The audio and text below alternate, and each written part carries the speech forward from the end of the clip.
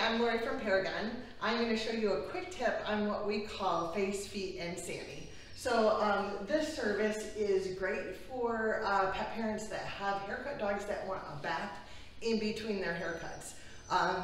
Those are the trouble spots. So they want to see the eyes, they want to make sure nothing's stuck on the back end, and they want to make sure the feet aren't dragging in the dirt. So we're going to go over this with a small dog and with a large dog.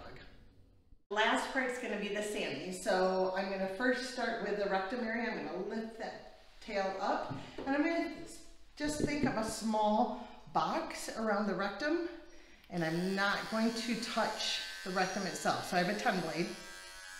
Start in the middle, away from the rectum, and then to the skin. Again, start in the middle,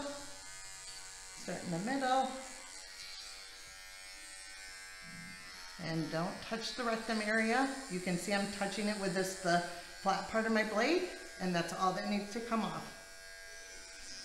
Then I'm going to keep the tail in my hand. I'm going to lift up one leg, just bend it, and I am going to trim as if this is a little boy, but I trim as a little girl, like it has a little vulva.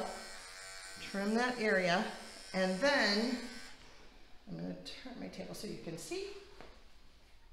I'm going to lift him up. I know, buddy. I know. And I am going to finish up just nice and light around that.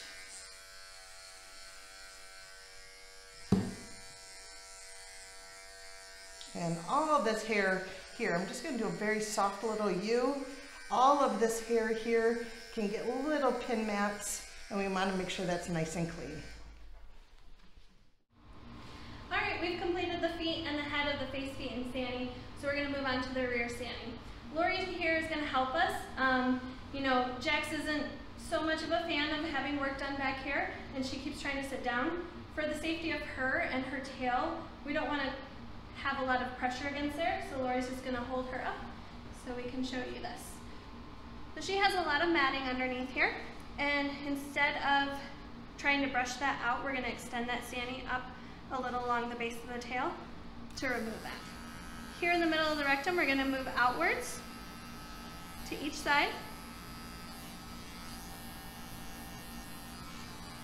and then up this base of the tail, removing that mat. My clippers are not touching her skin.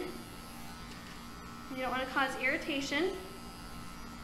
They're just skimming right over to clean up that Sani. Now we're going to go ahead and do this female Sani area on Jax. I'm going to bend her leg in a natural position, and using a 10 blade, I'm going to go along the outside of the vulva.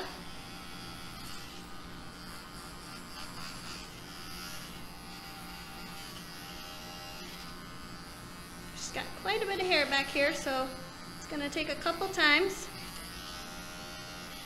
And you can just run that clipper on each side, and then slightly along the inside of the thigh to help keep her clear.